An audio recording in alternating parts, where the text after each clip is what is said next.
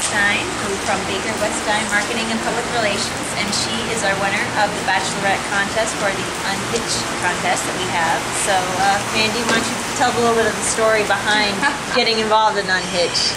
Well, first of all, I just want to say it's the only thing I've ever won. And, you know, at first I didn't even know about the nomination. I have a friend who no longer your friend.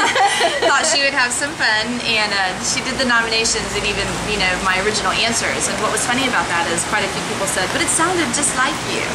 So then I got the notification that I actually won this thing, and at first I thought, I'm really embarrassed. But now I've just decided to have a lot of fun with it. It's kind of fun to be 42 and beat out all the 20-somethings and be like the Bachelorette. Yes.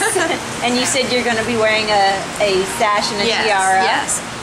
Because I was thinking in some of my friends in my social group, I may never live this down, so I've decided to steal their thunder, and I'm going to go buy my own tiara and make a sash and walk around with it. Because I figure when I walk into the room announcing it and having fun and, you know, having fun and making fun of myself, they can't do it. So I'm going to steal their thunder. Okay. So yeah, when you guys see me, I'm going to have a sash. I see.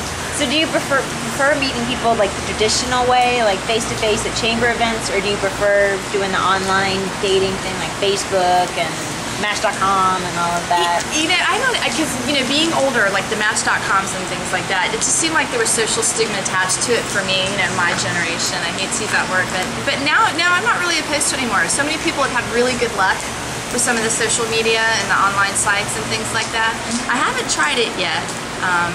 And I'm a little bit afraid to, you know, but we'll see what happens, you know. Maybe I'll become like a celebrity around here and get some hot dates off of this. Yeah, that's what we're going to ask too. Do you think you'll get a lot of dates after being on the cover? And I don't know. I think growing up here and coming back and working here for so long, I have it in my head that I either know them or know of somebody who knows them. So I kind of think there aren't a lot of eligible bachelors, you know, in my age category around here, but maybe I'll be surprised, you know. You kind of get that idea in your head that there's not a whole lot of here in Lake County, but we'll see what happens. Yeah, okay.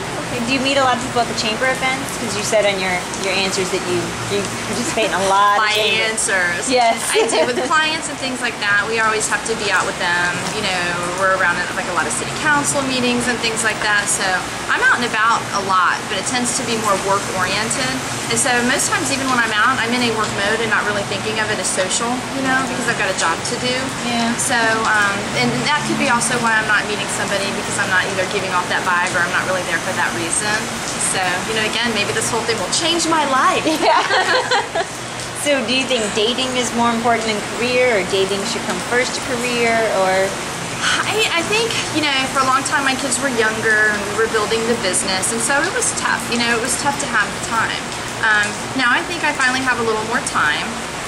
What's so hard, I think, yeah, it is hard to find the time, you know, between working and kids and networking and all the other things you have to do to make time for actual dating.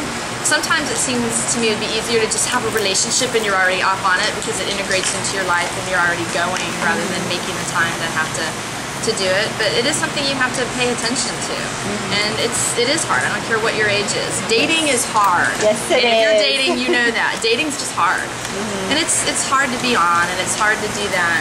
You know, like Eddie Murphy was making a joke years and years ago about you send your representative, you know, instead of yourself. So it's hard. I don't care how old you are. Dating's hard. Are you a big believer in first impressions? That first impressions kind of determine how you feel about them afterwards? It is, and because I don't have a lot of time, And it's not even so much for me too, you know, physical appearances, you know. I think especially too as you get older, maybe you move away from some of that, but you know, definitely the common interest, so that when you do have time, you're doing something that you both enjoy doing and things like that. But I'm a big believer in first impressions, and maybe, you know, I cut out a lot of good prospects because I'm pretty cut and dry, you know. Well, I used to, like 60 seconds, I think I can tell, but maybe I'm wrong about that. Maybe that's why I'm still unhitched. Yeah.